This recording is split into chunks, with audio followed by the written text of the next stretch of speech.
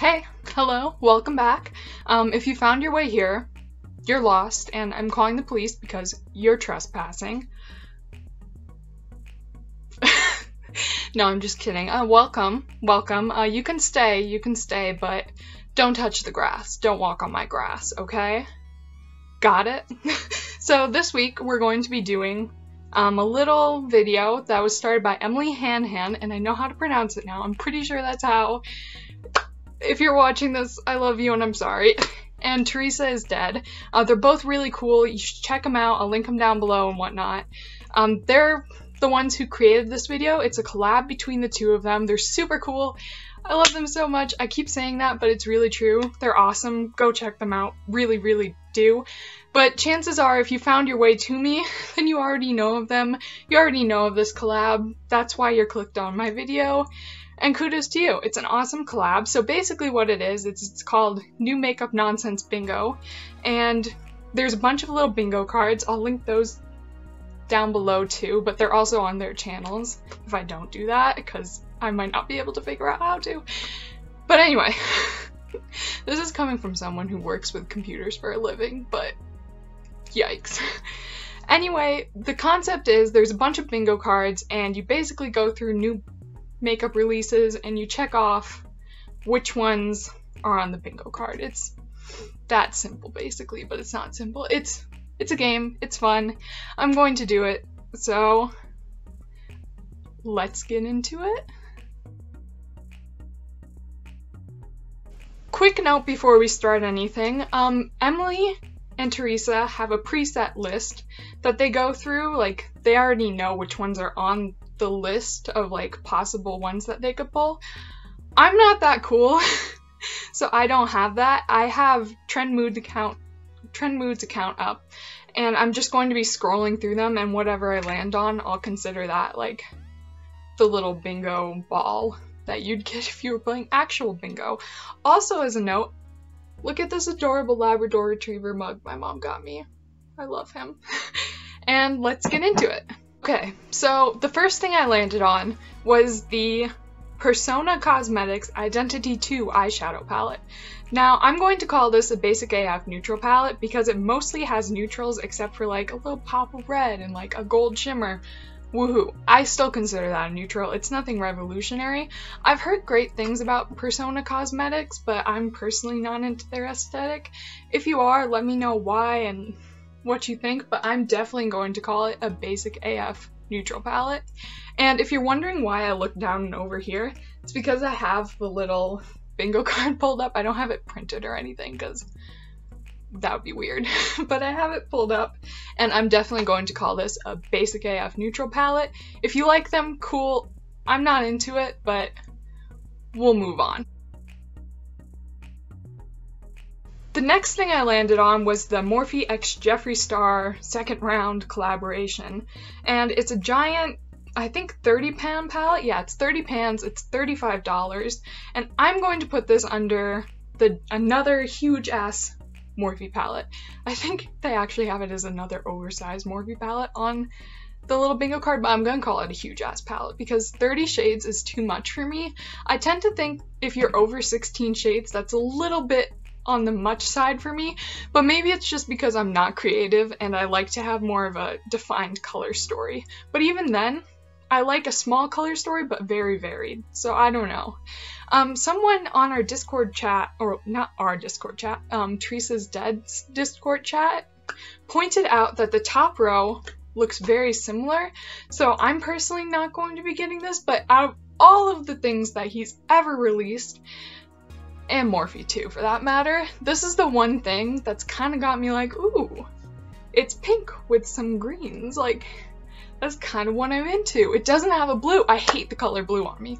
It looks horrible, absolutely god-awful, but when I saw this one, I'm like, it doesn't have a blue, it has those pinks, and it has two greens that I'm kind of into.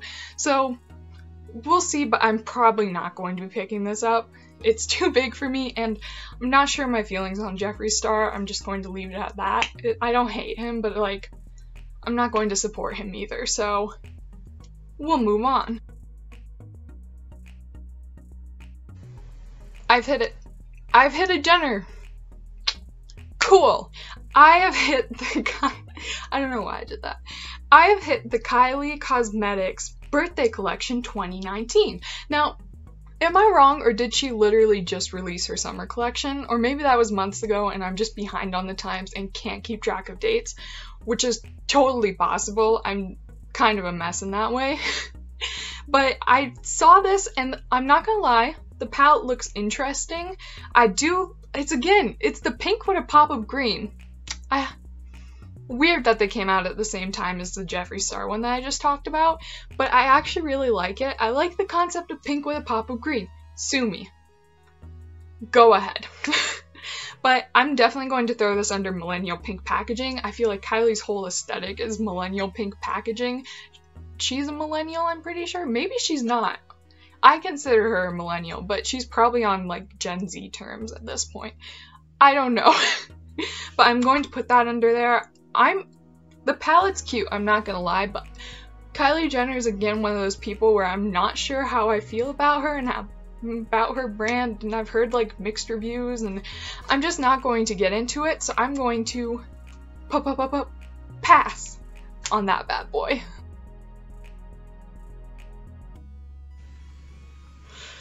Yikes. Okay, I landed on the Jackie Aina palette, and a lot of people have mixed feelings about her.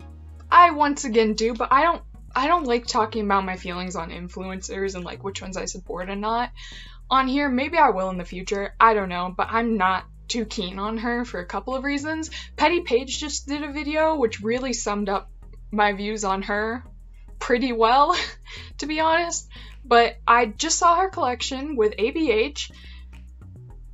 I don't like it. I don't like it. There we go. I said it. It looks like every other ABH palette in the universe.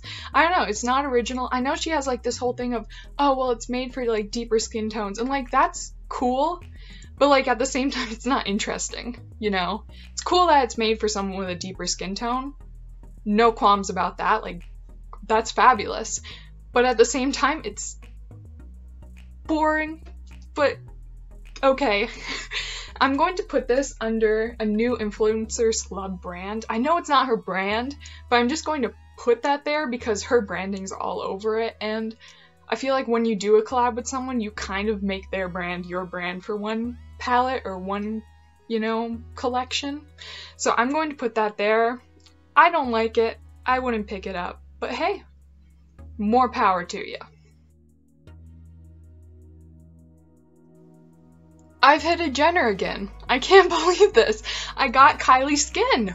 Woohoo! This obviously goes under makeup brand making skincare. If you haven't seen it, everyone roasts Kylie Skin. I've never tried it. I know that walnut scrubs are bad, but like they might be good for like your body, not your like sensitive face skin though. Don't do that. Never tried Kylie Skin, but I did land on her hydrating lip mask. That totally seems up her alley more than like actual skincare. Hydrating lip mask sounds like fancy lip balm, basically. If you don't already have a great lip balm, the Jack Black lip balm, the one that comes in the little blue squeezy tube, amazing. I am a dry ass bitch, and that is the only thing that saves my lips. So if you're looking for a really great lip balm, that'd be it, not this lip mask. I don't even know what you do with a lip mask. I feel like I just end up eating it off my lips. Like if I was drinking or eating pizza or doing something, it would just be disappearing. It would be a waste of money. I don't think I'm gonna get it. I don't know if anyone needs to get this, to be completely honest, but we'll move on anyway because I don't have much more to say about that. I've hit the Melt Cosmetics liquid lipstick collection. These actually look really kind of cute. I like that they're deeper browns more than like I feel like when people say nude, they mean like a beigey color. There's not really great nudes for people who are super pale, and there's not really great nudes for people who are super dark. I'm a case in point in that I can never find a nude lipstick that looks good on me. I think it's because everything that's marketed for pale skin is very, very pale, and it looks kind of funky with my black hair. I'm going to blame that because I can't think of anything else that's giving me such a problem. But I'm going to put this under another liquid lipstick, because it is. It's another liquid lipstick, but it does look beautiful. I think the market was kind of missing some of these shades, so that's nice to see. There's 5 shades. They're all, you know, darker browns, which is nice to see. Melt has been in some drama lately with the whole moldy palette thing. I don't think it's actual mold. They were saying it's like some binder, but either way, it shouldn't have been happening. You need to fire your chemists if that's the thing, because that's gross. I'd freak out. Anyway, scrolling on. I finally got something that I'm pretty excited about. These are the new Kaleidos Cosmetics eyeshadow palettes. They have the neon and the electro turquoise. Turquoise, it's turquoise. I'm so smart. And I'm going to put these under rainbow palettes because they're kind of rainbowy, especially the neon. It's missing obviously the blue and the purple on the neon one, but I'm going to call it that for fun and for bingo's sake. These are actually really interesting to me. I think the neon one especially is such a small, compact, but nice color story that you could get a lot out of. So I'm interested in them. I've never tried them. If someone has tried them, can you tell me if they're good? I've heard that they're good, but I want to hear it from like someone I actually know and not like a influence. I feel mean saying that because I mean I don't distrust all influencers, but I want to know from someone like I actually like can talk to about it, not someone who probably wouldn't respond if I asked them a question in their comments or something. So if you do know, please tell me, because these actually really interest me, especially the neon one. And I don't even wear colors that much, but like, it interests me. I'm going to put it under rainbow palette. Sue me. I've landed on a holiday 2020 or holiday 2019. It's not 2020 yet. I don't want it to be 2020. I've landed on a holiday 2019 collection from MAC, and it's a sneak peek of their lipstick. It's July. No, it's not. It's August. It's August. It feels like July because it's so damn hot here. It's literally like 100-something degrees. I wish I was joking. I really do. If I seem like dewier than normal, it's my new makeup, guys. It's my new luminous foundation. No, it's because I'm a sweaty bitch. So anyway, it's for their holiday 2019 collection. It's a purpley lipstick with stars on the side. This is going to go under limited edition because I bet my ass it's going to be a limited edition thing. It's not sticking around. I have mixed feelings on MAC. I'm personally not cruelty free, and if you want a video explaining that or like some post explaining why I'm not cruelty free, but the basis goes into I work in a laboratory and I do use data from animals. I don't test on animals myself. That's not my thing. I'm a computer science kind of person, mathematics. I just sit in a desk, but the data I use is collected from animals, and it's a fully certified biomedical lab. It's not like some weird serial killer operation or anything. Like, I actually work in a veterinary biomedical setting. And I do take data from animals, so I understand the reasons for animal testing when it's necessary, which is why I'm undecided about animal testing in cosmetics, because sometimes I do believe it's necessary, but sometimes I don't, and so I'm kind of mixed. I'm personally not cruelty-free, but I do stay away from non-cruelty-free brands, if that makes sense. So this doesn't really interest me. Whatever. Goodbye. It's a ColourPop release! Yay! I've hit it again! It's basically the free space on this bingo card for a reason. They're always releasing something. I have never bought from ColourPop, fun fact. I'm one of the few people in this universe, it feels like. I'm not like the other girls. No, I'm exactly like the other girls. Don't ever say that, pro tip. I'm exactly like the other girls. I love shiny things, and this does tempt me because it is the Strawberry collection, and I love pink eyeshadow. This is like a pinky red sort of vibe with like some silvers thrown in. It's really pretty, I'm not gonna lie. It's really cute, really fun.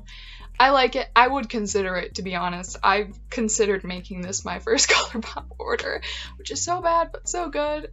Oh, I love it. Okay, that's my opinion on that.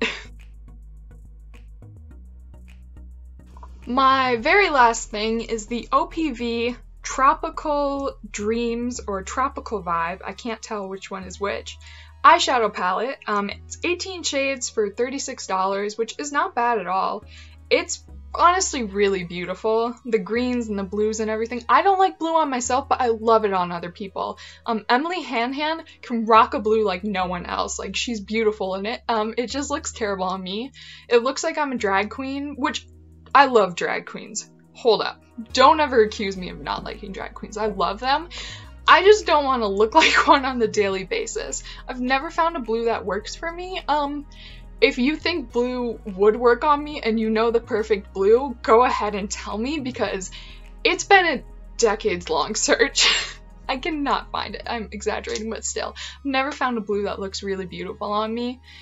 I don't know why. I think it's again because of the pale skin, dark hair combo where, like, playing with colors can get a little scary for me because I'm so pale. So, I don't know if you find one that you think, but I'm going to go with half neutral, half colorful, because although these are pretty, like, colorful, fun shades, there's also, like, some oranges and browns that I consider more neutral, and so this is going to be my last thing. It's really pretty, though. I would consider it. I think it's something new and something different. It reminds me a lot of the Colored Rain palette. If you know which one I'm talking about, you probably don't. It's like the Safari, maybe? Or the Sahara? Or it's a rainforest looking one too, okay? If you know what I'm talking about, you know what one I'm talking about. That's what I'm going to say about it. It's really beautiful. I definitely consider buying this one too. 18 shades for $36. That's about $2 a shade. That's pretty great. It's beautiful, I like it, and that's all I have to say. We've made it to the end of this video, and thank God, because I feel like I'm in a sauna. It's actually disgusting, and I've also ordered pizza, so I'm so excited to go eat that. Once again, shout out to Emily Hanhan and Teresa is Dead for creating this collab. They're so creative, so beautiful. I love them both. I know it might seem like I'm exaggerating, and I don't know, some people say I seem sarcastic sometimes when I'm not, but I really do love them. They're so beautiful. Go check them out. But if you found your way here, you obviously know them, or you're just lost, and that's okay sometimes to be lost. So thank you for joining me on this adventure through new makeup releases, and let me know if you've answered any of the questions that I've had throughout my video, because I always have a lot of questions, and I always love talking to other people who love makeup, because I don't have a lot of them around me in my active life. I mostly have friends who aren't that interested in makeup, which is totally fine, but I'd also love to, like, you know, interact more with people who do love makeup. So if you're one of those people, come talk to me. I'm not scary, I don't think. Sometimes I can be if I'm hungry, but I'm trying not to be thinking about my pizza. So thanks for watching. Thanks, Emily Hanhan. Thanks, Teresa is Dead, and I'll see you later.